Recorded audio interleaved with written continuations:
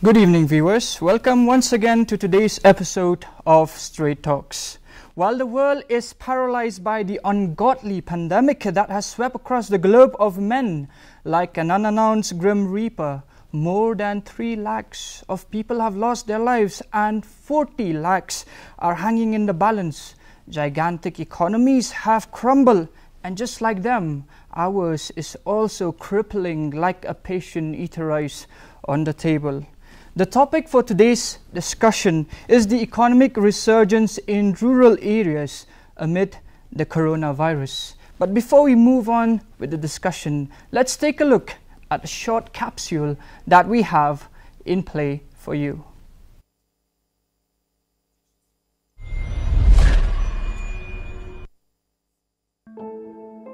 The rural market is one of the most underrated and neglected economic strategies of the state of Meghalaya. Despite its beautiful varying climate conditions, which under Köppen's climate classification features a subtropical highland climate, its summers are cool and very rainy, while its winters are cool and dry. Meghalaya is subject to the vagaries of monsoon. The monsoons arrive in June and it rains almost until the end of October. This helped Meghalaya fit perfectly to the myriad options of agricultural produce. Unlike West Bengal, Andhra Pradesh, Arunachal Pradesh and Punjab, Gujarat, Orissa, Karnataka and the lights whose main focus of a substantial economic growth is focused on agriculture, Meghalaya is resting its pendulum on the wine stores and coal mining. We should perhaps learn from our closest neighbor, Assam, who is not just self-sufficient despite its gigantic population, but also one of the reasons why Meghalaya is still functioning as a state. Food grains, meat, fish and even vegetables are imported from Assam. Meghalaya is yet to learn how to utilize the truest form of natural richness that Mother Nature has bestowed upon her. The facade of the city being the backbone of the economy still dominates, and this neglect of the rural markets has continued to put Meghalaya in a state of dependency. Post-lockdown, rural economic startups is not just a cry for change, but the immediate need for change to resurrect our crippling economy. Before we move forward with our topic of discussion today, let me first introduce our panelists. First up, we have B.K. Solia. He is the director of Meghalaya Institute of Entrepreneurship. Welcome, sir. Thank you. And next, we also have Kong V. Pala from the Department of Economics, Northeastern Hill University. Welcome, ma'am. So let us first kickstart with the first question that is for you, sir. COVID-19 has put the world economies on a standstill. How great of a damage has it done to our state? That is, in quantifiable terms, that's a difficult question to answer now, because I think the estimates and the surveys and the quantification of who has been affected, which are the sectors, I think that is still to be done, and it's going to be a huge, massive task. But yes, as in other states, as in other countries, Meghalaya has also suffered. Especially, I would say, the rural areas have suffered quite a lot. But again, at the same time, I would say relatively less than what we are seeing happening in other states. Say, for example, there has never actually been a shortage of food in Meghalaya. And in fact, if we look at the rural economy, since this is about the rural economy, the kind of farmer distress that that was anticipated in the beginning of the lockdown never actually happened. There have been few cases where, isolated cases here and there, but the government of Meghalaya from the beginning of the lockdown had this service in place, which was called 1917 I-Teams, which actually went out to pick up farmers' produce and bring them to the consuming centers and also to markets, especially when people were not able to get fresh vegetables. So they this service 1917 I-Teams actually facilitated the evacuation of perishable produce from farmers fields to the consuming centers. So that way it was not a scenario where farmers, where you see in other states where farmers were dumping their produce and leaving in the fields to rot. Given that being said, the service had to scale up very rapidly, but there are still a lot of areas that have not been able to be reached out or tapped or even addressed, because I also am the member secretary of 1917 I-Teams, and I know very well that there are places in the state where we have not been able to reach. And that is something that we hope that we can address going forward from now. Thank you, sir. Speaking of the rural markets and the contribution of the rural areas to the economy of the state, can you give a brief, like maybe approximate kind of an idea of what is the contribution of the rural economies to the state of Meghalaya? Yeah, thank you for the question. In exact estimation, in exact terms, it would be very difficult to give this contribution. However, we see most of the population in Meghalaya reside in the rural areas, and in the urban areas also, we have a lot of people or workers who come from the rural areas. Now, people who come and sell their vegetables in the urban areas are also from the rural areas. So, the rural economy basically is the mainstay of the state.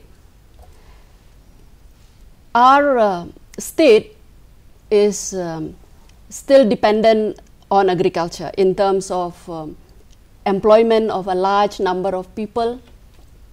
About 60 to 70% of the workers are still dependent on agriculture in Meghalaya.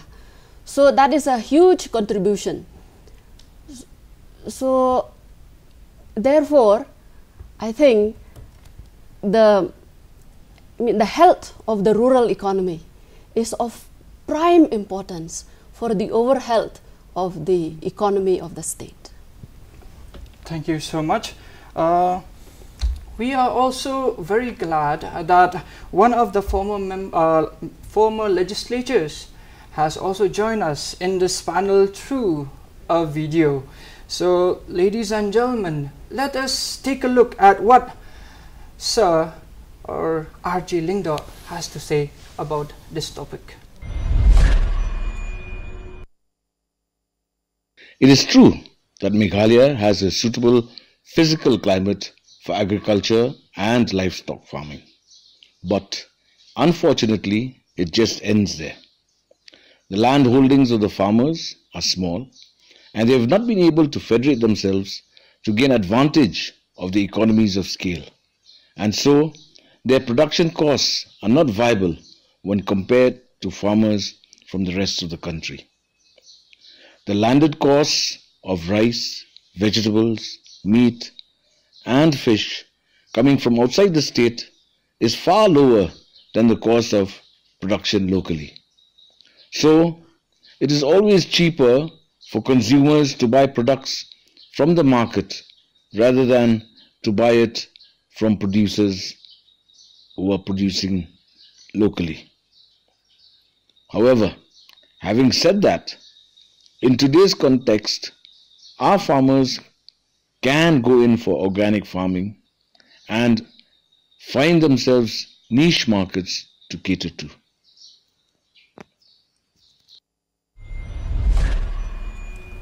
In speaking of the local market, sir, I would also like to put this question to you. Meghalaya has one of the best climates suitable for different varieties of agriculture, yet we have to import almost everything from outside the state, particularly from Assam.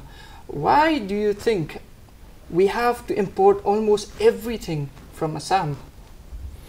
See, I would like to say support and also endorse some of what Ba'arji has said. Yes, we all talk about Meghalaya having, a very good climate. We have plenty of water, heaviest rainfall in the world, etc., etc. Unfortunately, a lot of that water, say for example, goes down the slopes because we are not impounding that water. Recent introductions in policy have also, that is the reason why this government has come up with the water policy, where we are looking at water itself as a resource and as an asset for the state. But again, the whole issue revolves around mountain agriculture. So, for example, the land tenure system that we have here is in such a manner that land holdings are fragmented. The economies of scale don't work out, as what Ba'arji said. Our farmers are yet to learn to federate. Only by federating, only by coming together can you have economies of scale. At the level of production that farmers are producing right now, we cannot compete with other states in terms of rice, in terms of commonly used vegetables. Yet, what we have is something like, again, what Ba'arji said, that we are organic, default organic, so they say. We also produce a variety of products that are not available anywhere else, number one. Number two is also off-season in many parts of the state, but we have yet to take advantage of these, what I would like to call our USPs.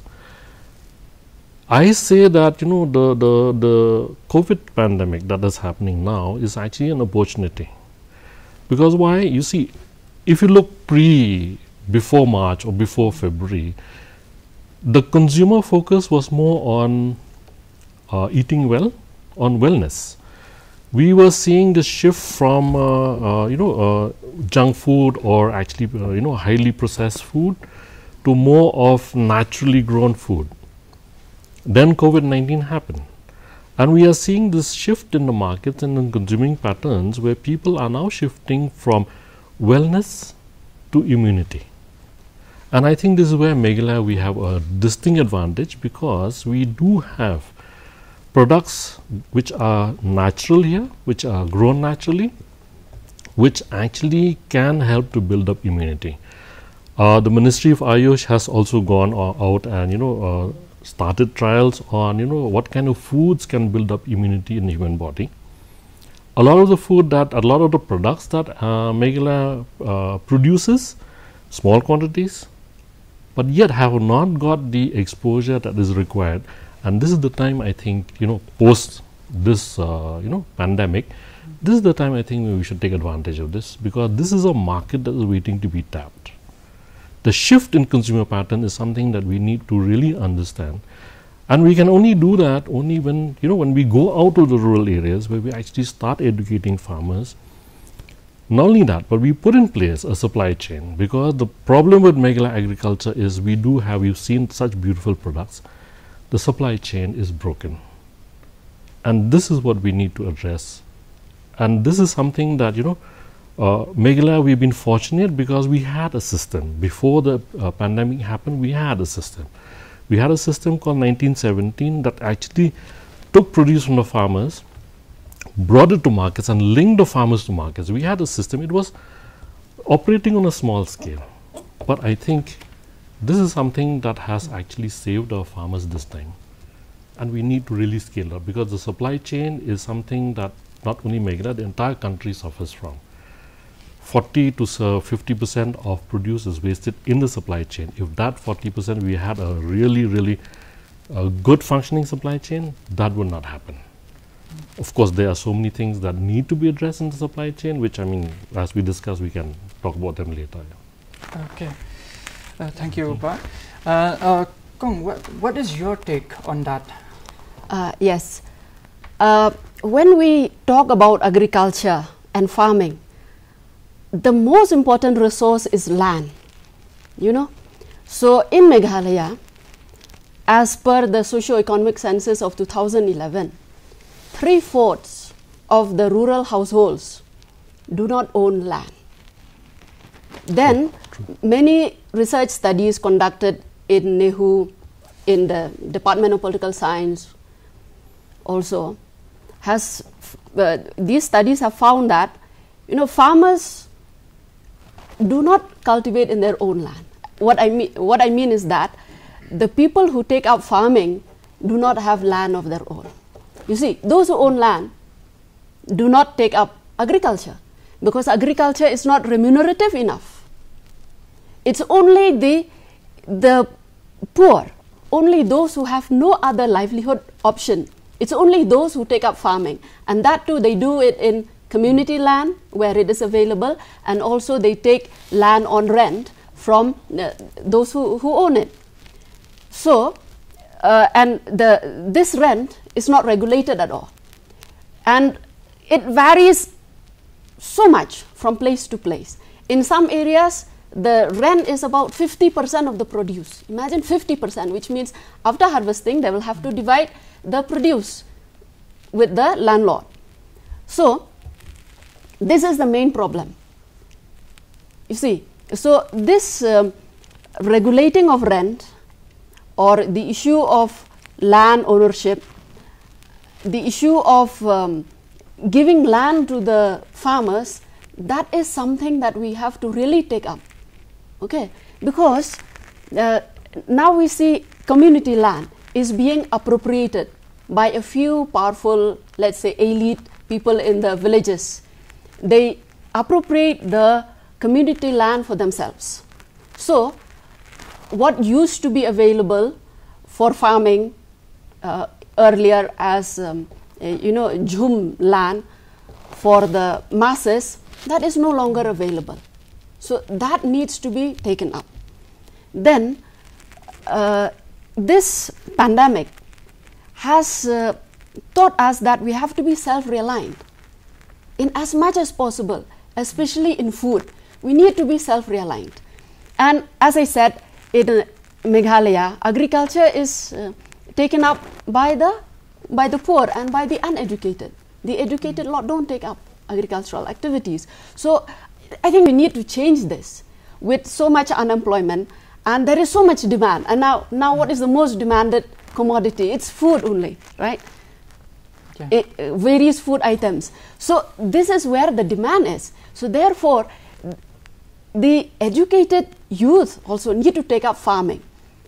I mean, if we look at the developed countries, who take up farming? It's the educated people. So they bring in scientific farming, they bring in technology, and then the production, the yield becomes more, and then the activity becomes remunerative. So therefore, I think we should encourage in the form of incentives, in the form of training, in the form of a system for marketing. We should encourage the youth, the educated youth, to take up farming so that we take we use the potential that God has given to our state in terms of this beautiful place, in terms of the resources that we have in our state, so that we can become self-reliant. Maybe not totally, but to a large extent in terms of food production. See, I would agree, if you don't mind my interrupting, I would agree with what Kongpala has said. Everything he said is right. And that is where we have this, that's the crux of the problem actually. The problem is that tendency farming, where people, take land on lease or cultivate. And yes, she's also right, and I'm very, very glad that she brought this up, is that, we have a saying in Kasimo, nangrep nangsardep. So the more you cultivate, the poorer you become. You see, there are studies, proven studies, that say that if you bring in technology, if you bring in a bit of marketing, supply chain, technology into farming, the returns from farming can go up as high as 60%, which is far, far higher than industry. But the risks are also that high. See, risk mitigation also is something that only people with an education can understand. But then how do we attract, and what Kong has said is very right, how do we attract young, educated people, unemployed, to look at farming as a business? If you look at a startup environment in India, you see a lot of startups are there in the IT space, a lot of startups in the engineering space, in the manufacturing space, but very few startups in the agriculture space. But yet that is the one single sector that can actually change the destiny of our country. And what is encouraging is that I work with a lot of entrepreneurs, and over the last, when we first started, we had a lot of startup people, entrepreneurs who were focused on services, on manufacturing. Over the last 2 years, we are seeing more and more of our young local boys and girls who are focusing more on the agri sector, on processing, on value addition, on supply chain, on markets. So it's a welcome shift. But I think this needs to be encouraged. And a lot of this is driven by the e-commerce market. This is where we need to actually put in place policies from the government. We need to encourage this. Because you see, a farmer who's been doing it for endless years, there's a limit to how much technology he can absorb. But if somebody was there to guide him, or actually be a partner with him to market, to actually, start putting in technology and bring in, improved practices, his production would increase. Rent, being as it is, we are a community and a society that holds a great value over private ownership of land, is a very thorny issue. We agree. I agree with you, Kong. I mean, the rent is high. So then, based on that scale, on that, whatever you have just said on that topic, on that context, is it right to blame the rich people from Shillong for such a crumbling agricultural practice that we have? Because if you take a look at like in Ribhoi district, nearly almost half of Ribhoi is being owned by the rich people from Shillong.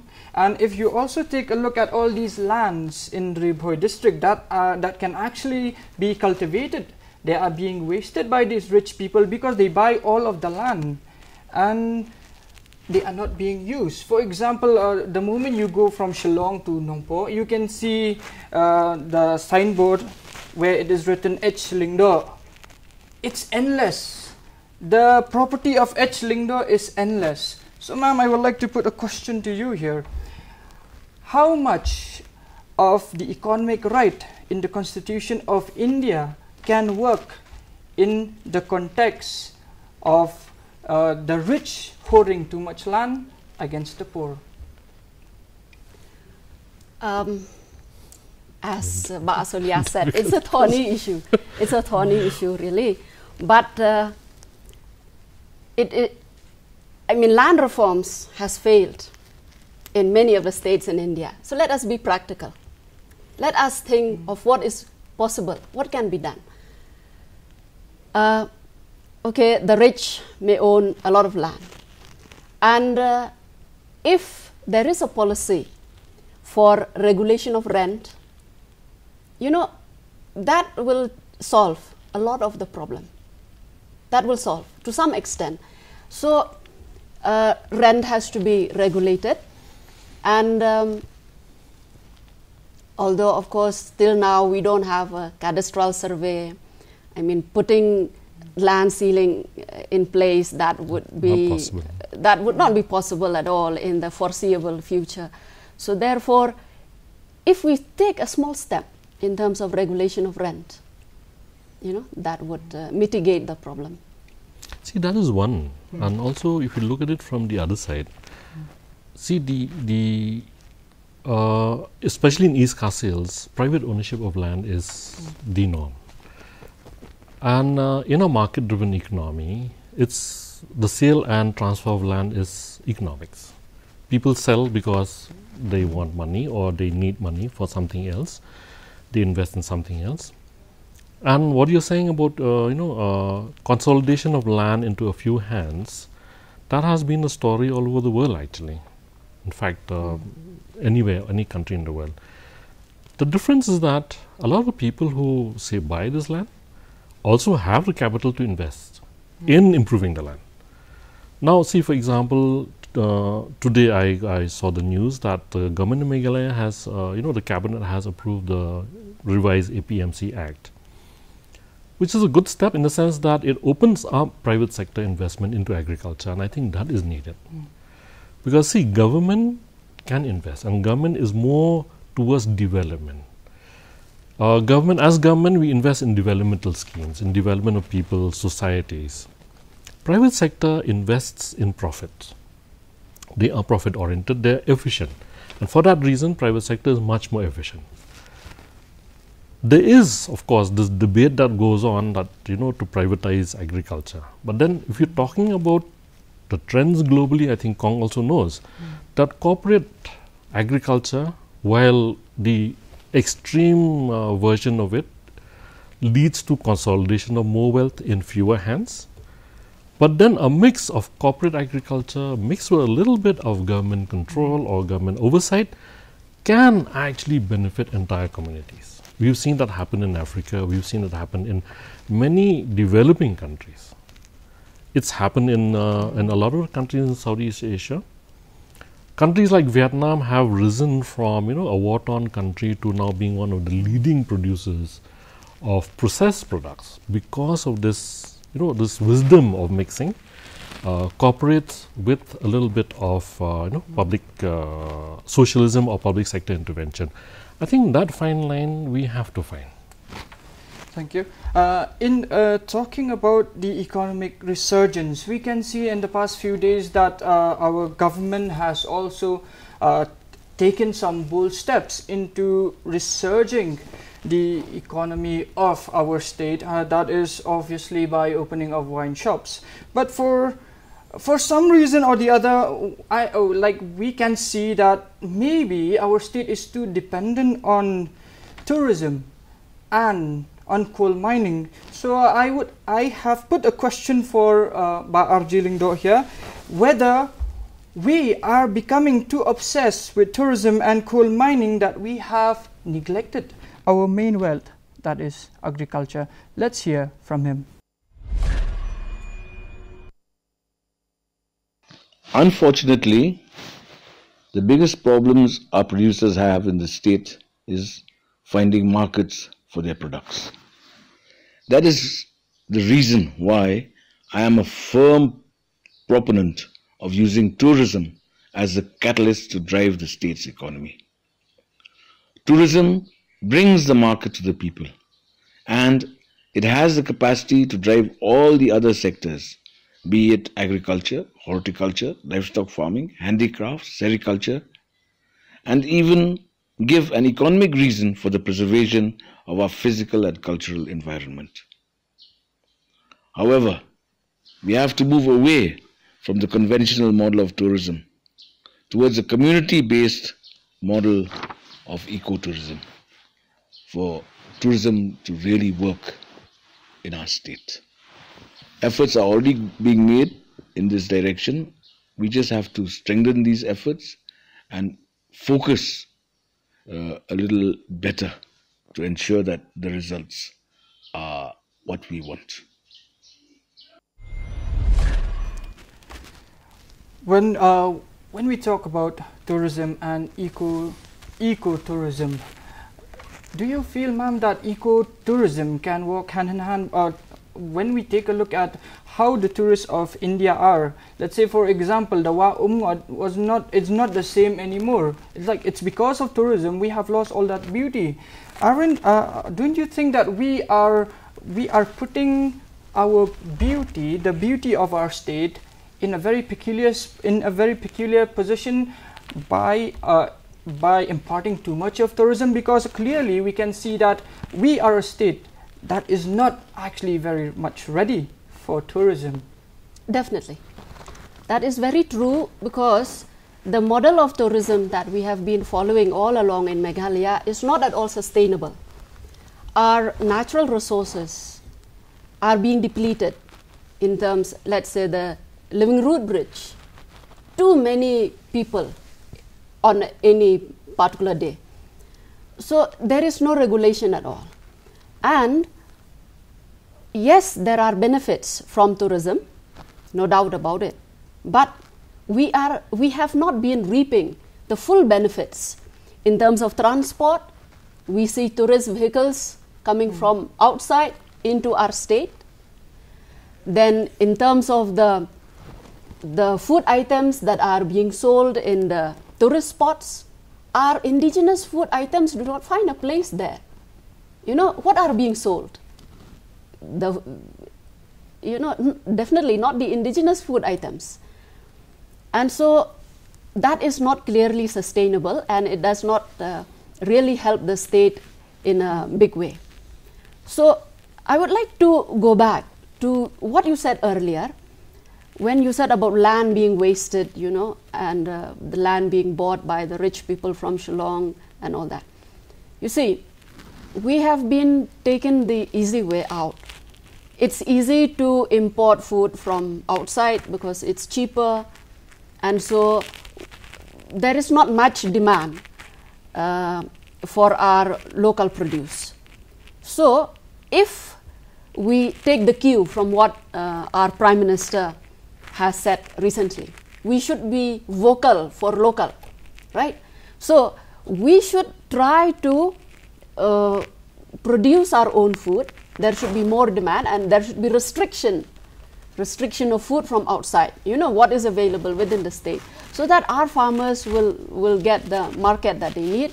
So then when there is an increase in demand for the local produce, then naturally there will be a shift, towards more production.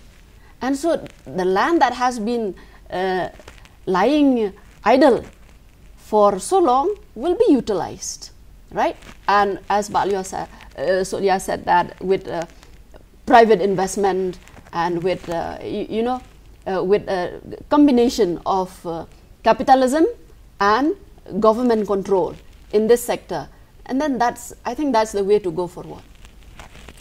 But in talking about resurgence of the economy of the state, particularly if we put the rural areas in context, how do you think we can research the economy of the state by putting the focus on the rural areas of the state? Because as you can see that clearly at this point of time, we are also facing problems in transportation. Just the other day, we have seen that a local taxi in Latlingkot was being fined by the police 2,000 rupees for transporting of vegetables. So how do you actually feel that we can like motivate them and inspire them if all of this is happening at the very same time?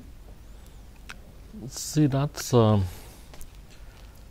this is a question that cannot be answered by focusing only on a single sector.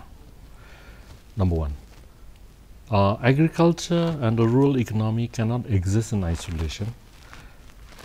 What is needed right now is going forward from now is actually the example you cited. That may be a one-off example. But what we have seen is generally our experience over the last 1.5 months of evacuating produce from the villages is that as a whole everyone is supportive. But given that situation, looking at the rural economy only in terms of agriculture will not solve the problem. There are so many other issues that are there in the rural areas. Education is one, health.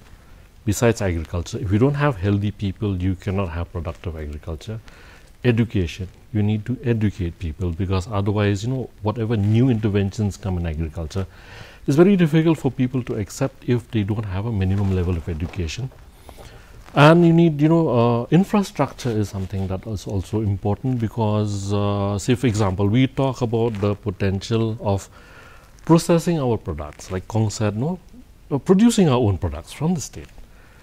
Yet that requires power, and until unless you are able to bring the production facilities or processing facilities as close as possible to the producing areas, your cost of producing will go up too high. And therefore, for that to happen, you need the whole infrastructure to be in place. You need power to be there. You need roads. Okay, you need education. You need health. besides agriculture. You need water, okay, you need finance.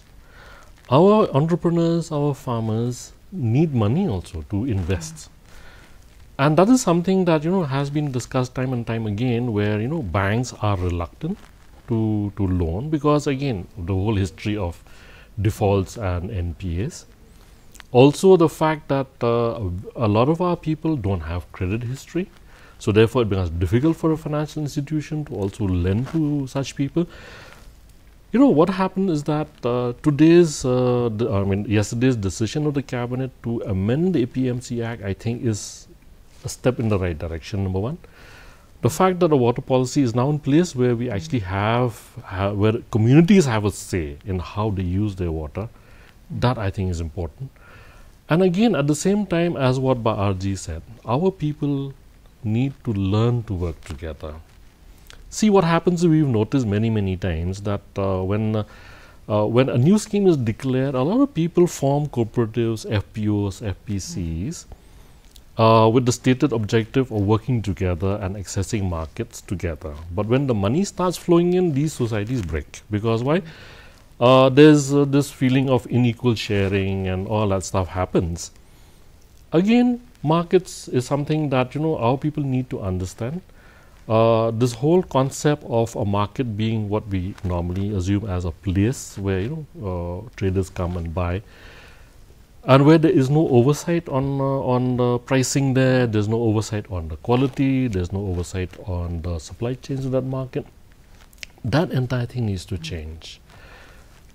We actually have seen a lot of these things slowly coming together, but again, as I keep saying to my people, people who are my entrepreneurs time and time again, is the government can do a lot of things, can stimulate, can catalyze change. People have to be ready to accept that change. And for people to be ready to accept that change, that infrastructure, that enabling ecosystem for them to go forward has to be there. That is what is important. What Kong said, the rent, the rent control act, maybe a rent on a ceiling on land. What Ba'arji said, the tourism policy. Okay, what we are talking about, the agriculture produce policy. Even your transportation. That whole thing now we need to see, this is an opportunity for us to tweak, to restart. I think this is where, we need to come together. It's not only me, it's not only a lot of people. So, communities, civil society, government, corporates have to come together, because all this time people have been saying, it's government's job, let government do it. Sorry, it's not going to happen until you, the people like you, me, entrepreneurs, farmers come together and say, okay, it's time to change. It will not happen. It's more of a mindset. See, the money is there. The government has the money. They can mobilize the money. The mindset. Very well put, sir. When we talk about education, just like you have mentioned education time and time again, right now we are seeing that our state is being chained by an education, not just our state, but the entire country for the matter, is being chained by an education system that forces a student to always be busy with books. And we have seen that students are always busy with books. And for the very first time, ever since the lockdown happened, we are seeing students going back to the paddy fields. Whereas, but if you take a look at what is actually happening right now, each and every single institution in the state as well as in the country is focusing on online classes.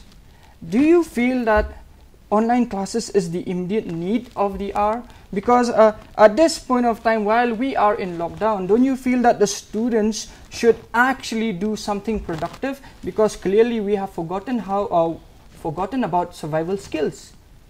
The students have completely forgotten how to do household chores. Whereas at this point of time, don't you feel that our state in particular is making a mistake of having these online classes and engaging the students in assignments after assignments, whereas they should be doing the things that you have just mentioned? You know, it varies. It's not the same.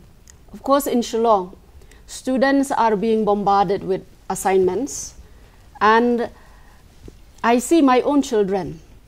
The burden is more now than when they were going to school. So it's more because, you know, they have a lot of work to do by themselves. And in the rural areas with no connectivity, I think online classes are not happening at all. So students, some of them go to the fields. Those who have the means, I mean, whose parents are farmers, they go to the fields. But many are lying idle. Many are sitting idle. And so this is a problem. It's a problem. I mean, education, if we talk about reforms in education or what should be the education policy that should be followed, I think that will that is a broad topic in itself. But yes, whether students should go for online classes or not, that is the question now. See, for those who have the means, let them learn. I mean, just because the vast majority cannot learn, my opinion is that let them learn. You see, everybody cannot become doctors or cannot become engineers, cannot reach to the highest academic level. Everybody cannot do that. And it's not practical, it's not feasible also. Our economy, our state, our country needs people of different skills at different levels. So those who can learn, let them learn. But those who cannot, for the moment, they should be encouraged to take up some, yes, productive activities. But I mean, when the country is in this lockdown mode also, of course, it is quite difficult. For those who are from non-farming households, it's quite difficult to take up any productive or any gainful activity. But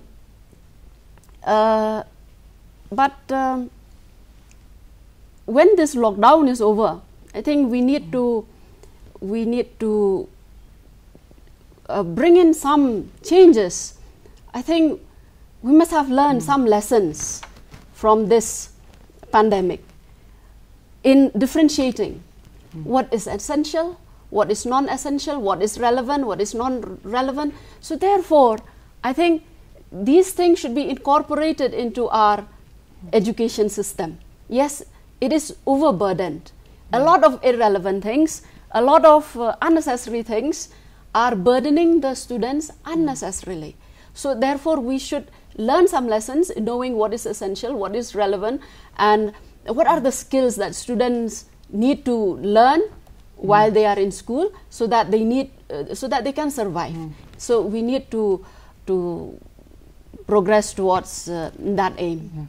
There are actually quite a number of students that are also from the rural areas that are studying in Shillong, and according to them, they say that when they do not complete the assignments, the teachers would tell them, if you do not complete the assignments, if you do not submit this, you do not submit this on time, then if you do not complete the test, then they will not be given marks. So it is very difficult for them because of the connectivity. One is we have very poor internet connection, and sometimes when they do get internet, then the test is already over. The time to submit the assignments is already over. Ma'am, you have just said that the ones who can learn, let them learn. But the problem that we are seeing here is that that is not the case. The teachers, the institutions are forcing each and every single student to learn, to submit the assignments. How can the students submit the assignments and learn when they do not have the means and the resource? Right. I think there should be some directions from the top, from the authority concerned regarding this issue. I am a teacher myself, And we are also conducting these online classes, giving assignments, and students have to submit. And so our students also come from different parts of the region, some from outside Northeast, and there are a large number of students from the rural areas. And yes, we do give these deadlines that you submit by this date, but just today, it's supposed to be the last date of one particular assignment that I have given, but then the students request, and so I extended, okay, till the 31st of May.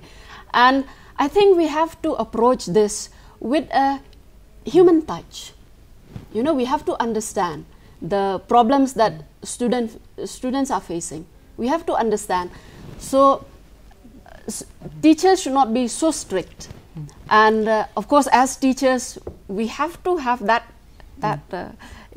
some degree of some degree of compassion, some degree of compassion, and some degree of strictness also, so that things can be done. Because there are students who are taking advantage and who are not doing the things that they are supposed to do, but there are a large number of students who are facing these genuine problems. So we have to approach this with a human touch. Okay, very well put, ma'am. We have to approach this problem with a human touch. Let us also see what the ex-legislator also has to say when it comes to the problems of the students in the rustic areas.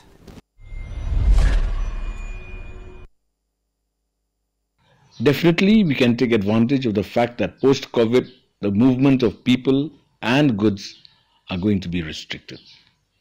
The Prime Minister has already called for going local, and I think we have seen how an economy based on local produce and local marketing can be developed and encouraged. However, the government of Meghalaya has to go for a concerted effort of capacity building backed by requisite budgetary provisions in order to facilitate this. So in talking about rural economic startups at this point of time, what, according to you, is the best rural economic startup at this point of time? That is a very tricky question, because see, a startup, you have to understand, why would somebody start a startup? Okay, because the person, first of all, it presupposes that the person is an entrepreneur, because unless he's an entrepreneur, he will not go for a startup.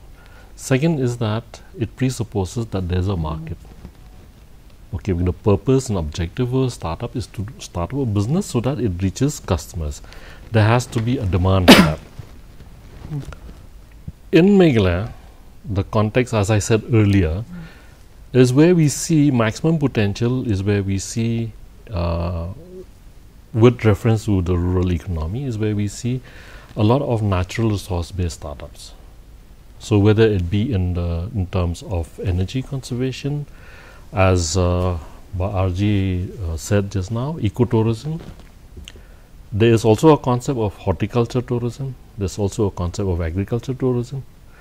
There's a concept of startups which are focused in organics, where people come and stay. You have organic resorts. That can also be a startup. It can also vary right from where you actually utilize the natural resources to bring clients into, and to bring clients. I know a lot of people who would pay around nothing less than 10,000 a night just to stay in a farm and have the opportunity to till the garden, to till the soil, because they've been divorced from it by staying in the city. So a lot of people long to go back. So you have these eco resorts, you have organic farms, you have organic farm stays. You have, say for example, in Maharashtra, you have also wine tourism, where people come, to a winemaker and learn how to make wine from the local produce.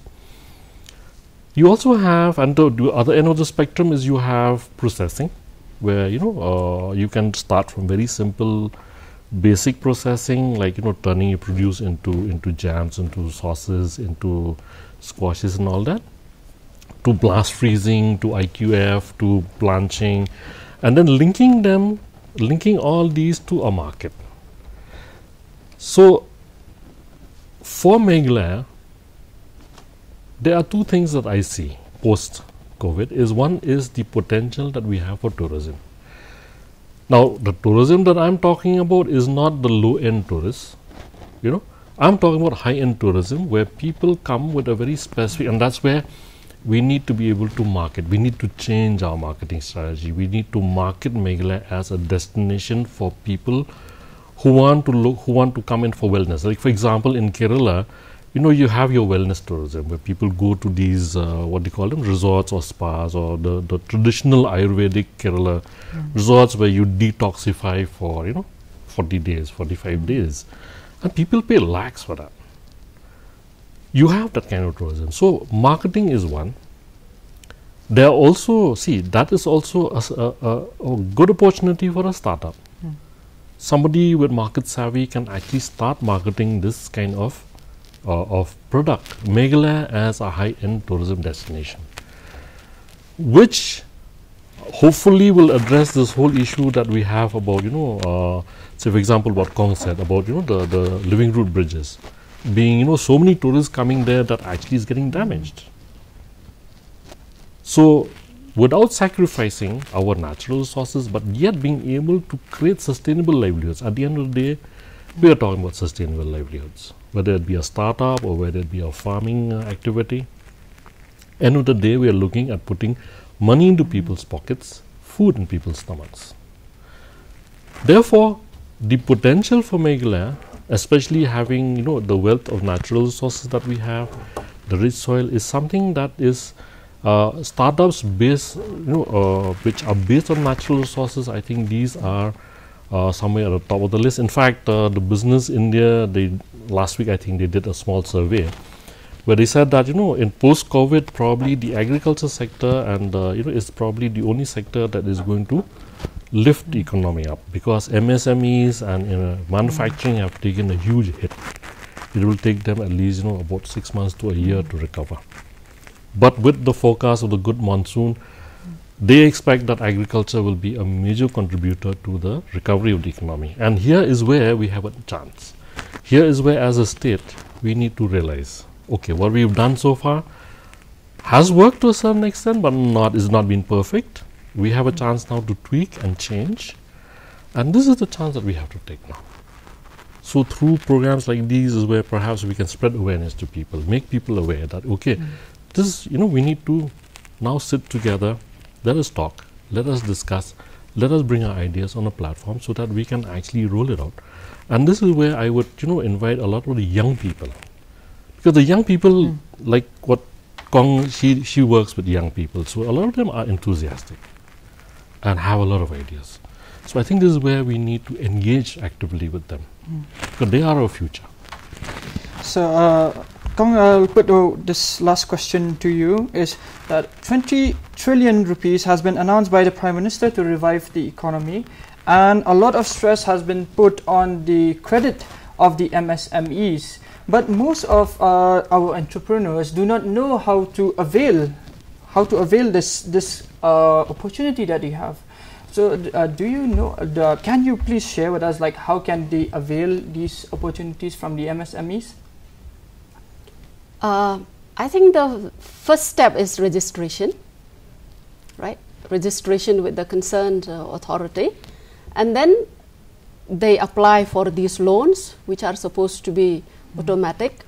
So I think once they register, the process will kickstart and they will be able to take it from there. So I think that is the first step. So the registration is available online for the MSMEs? Yes, it is. Okay. So awareness then is the key. So awareness is the key. So ladies and gentlemen, with that we have almost come towards the end of our topic. That is the economic resurgence in rural areas amid the corona pandemic. This is a very delightful discussion that we have had. I would like to thank BK Solia, the Director of MSME, and Kong Vipala. Thank you so much.